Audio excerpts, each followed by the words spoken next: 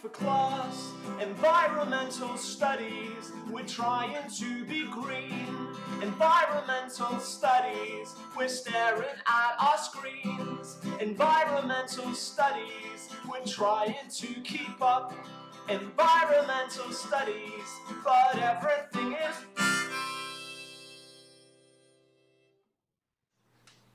Hey y'all, how's it going? Welcome to another exciting episode of ENVS 110. Today we're going to be talking about the presidency. So in this video, I want you to think about your policy brief assignments. What's an environmental problem, either from this world or a fictional world, that you think could be solved with a new policy? Either a different way of doing things or a whole different constitution for that area. So for some of you, you might want to solve like a national level problem, or something that in your fictional world is affecting the whole fictional country. And so in that case, either you want to think about the real president, or you want to think about some kind of character that you're going to say has like comparable powers to the president.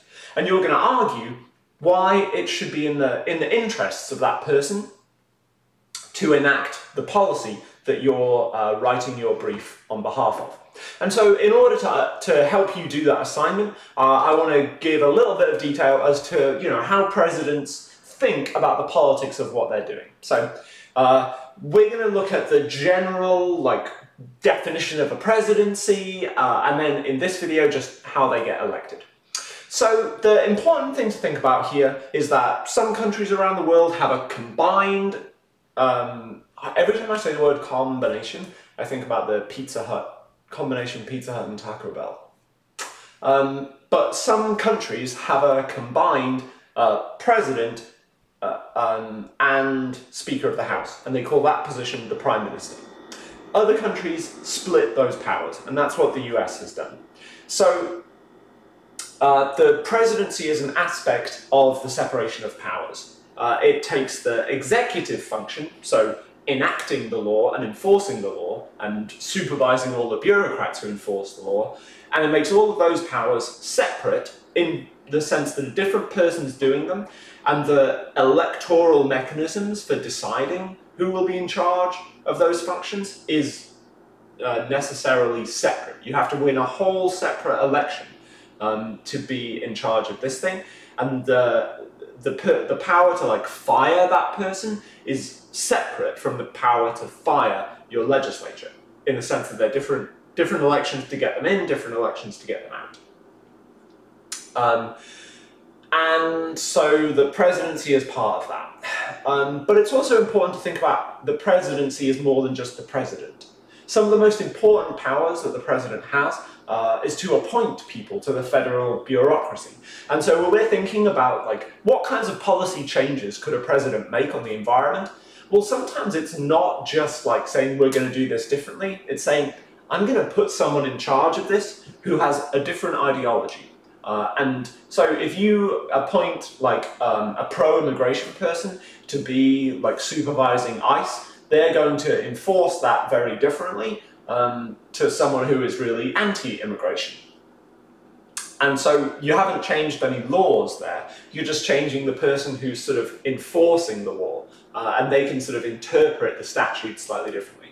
So we're going to see a presidential administration, rather than, which is all of those people that were appointed by the president, as being sort of the presidency, rather than just thinking about it as a single person. We're going to do the same thing when we talk about the judiciary. A lot of people think that the focus should be on the Supreme Court, but really much more law is interpreted at the state level or at the circuit court level. Anyway, so that's what a presidency is. It's the separation of powers and the whole branch that's in charge of executing the instructions of the legislative branch. You become president through winning the presidential election, which is going to happen in November, ? And you go through the primaries, and so I want to talk a little bit about that today as well. In terms of the formal powers of the presidency, the most important one probably is deciding how to interpret federal legislation and staffing the bureaucracy. They also have a lot of leeway on foreign policy and on the presidential veto and in just like getting media attention. So in the next video, we'll talk a little bit about the formal and informal powers of the president. So when the powers of like deciding what the law should be, so legislating, and then the power of executing that law, the executive branch, when those two things are separated and they are like, you have separate elections to decide who's going to be in charge of those people, or in charge of those functions, I should say, and losing control of this doesn't affect that. So if the Republicans lose a midterm election and they lose control of the House of Representatives, they still have the presidency. And winning the presidency doesn't mean that you get to select the legislature. So they are completely separate elections. Winning one doesn't mean you won the other, and losing one doesn't mean you lost the other. So that is like the two conditions of separation. They can't fire each other and they can't hire each other in sort of job terms.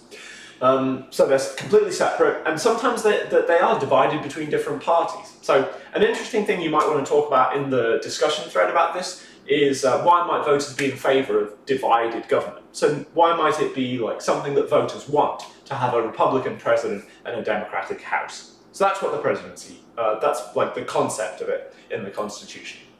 How do you become president? Well, you probably already know, but you win the election. It's important to just go over the basics of the Electoral College. So the idea is that every state has at least three electors representing each of its 3 representatives to Congress. So every state has at least 2 senators and at least 1 House representative, regardless of population. From then on, you get more votes in the Electoral College based on the number of representatives to the House that you have. So it is slightly proportional to population, but because the minimum is 3, even states that have incredibly low populations will still get 3 votes in the Electoral College. And so it is somewhat proportional, but somewhat non-proportional. And so to win the presidency, you don't have to win a majority of the popular vote, as we know. You only have to win a majority of the Electoral College. And there's also like some loopholes. Most states, by tradition, if you win a majority of the popular vote in that state, you get all of their Electoral College votes. But that could change. There's also a movement to get rid of the Electoral College. If you did, though, then that would disadvantage small states and could have implications for federal stability. So in the group presentations that you're doing this week on federalism, you might want to think about how getting rid of the Electoral College could play into that. But this is how you become president. How do people vote? Well, the easiest way to think about how people vote and why they vote the way they do, which we will talk about a lot during this course, is to think about party identification, candidate charisma, and issue positions. Party ID, like this general sense of like, do I identify with a political party? In politics, generally speaking, do you think of yourself as a Republican, or do you think of yourself as a Democrat, or do you think of yourself as something else? If we know how you answer that question, we probably know who you're going to vote for president, because most Republicans vote for Republican candidates for president, and most people who think of themselves for Democrats vote for Democratic candidates for president. So you can see that in this chart that there are more Democrats in the country, and there have been for sort of 60 years, than Republicans, but Republicans turn out to vote more. And so they tend to, any disadvantage in like sheer numbers tends to get weighed out by turnout rates. And you can see that most of the strong Democrats vote at a rate of 90% plus for Democratic candidates for president. And most Republicans who really strongly think of themselves as Republicans always vote for Republican candidates for president. And there's really only a few people in the middle. So if you're thinking about your policy brief and how do you get the president to enact the policy that you care about, think about how it's going to appeal to the strong partisans that they want to turn out at a high rate, and think about how it's going to appeal to the independents and the moderates that they might be able to win on the margins. environmental policy is often not really a big part of those calculations. And so often what environmentalists will do is think about how the environment intersects with other issues. So this is the list of what people saw as the most important problem in America over the last 8 to 10 months. Obviously, the last results here are from September 2019, so none of the virus stuff is included. But you can see that what people thought were the most important issues were generally economic, and then there was some problems with the government, so 20% plus of people thought that the government or poor leadership was the biggest problem in America. Immigration was another big problem, then race relations, and then we get to climate change. So mostly it's the economy, and then maybe 5th or 6th down the list is environment and climate change. And it's maybe 5% of the population see that as the most important issue. So you have to do quite a lot of work in your policy briefs to convince a president that this is a really important issue that they should do something about. And then you'll see the list of other issues that it could be connected to is also really long. So there are some people who thought that ISIS was the biggest problem facing America. 1% of people, they just wake up in the morning and they're like, ISIS, every day. But, that is relatively rare, and it's mostly about the economy. So when we're thinking about what the president does, we're going to begin with this idea of the separation of powers so that we're grounding all of our analysis in a clear and rigorous definition.